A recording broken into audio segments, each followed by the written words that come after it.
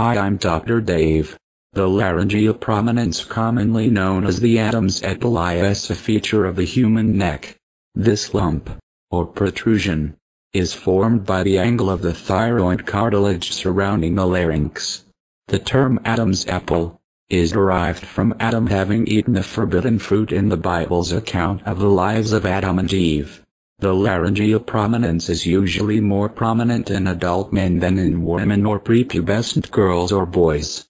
Note that the growth of the larynx itself during puberty is responsible for the vocal instability in teenage boys.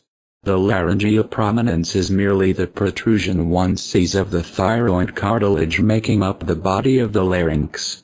The laryngeal prominence is usually more prominent in adult males because the thyroid cartilage elongates during puberty, protruding out the front of the neck more noticeably.